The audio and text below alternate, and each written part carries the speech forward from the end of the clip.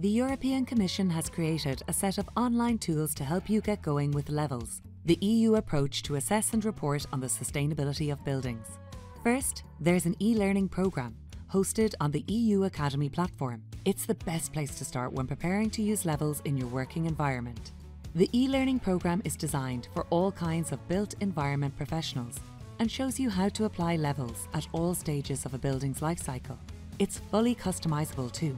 So whether you're involved in the planning, design, financing or completion of a building, the Levels e-learning programme is for you.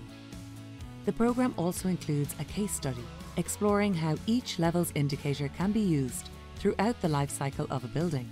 Step by step, you'll see how you can cut emissions, save natural resources, and improve occupants' quality of life. The aim is to give you the knowledge and motivation to complete your first building assessment using Levels. As well as the e-learning programme, Levels offers a free calculation and assessment tool, making it easier to measure sustainability performance on your project. You can use the tool to create a project and start an assessment, choose your indicators, complete your assessment, and compare your assessment results. We hope these resources will help make your building project more sustainable.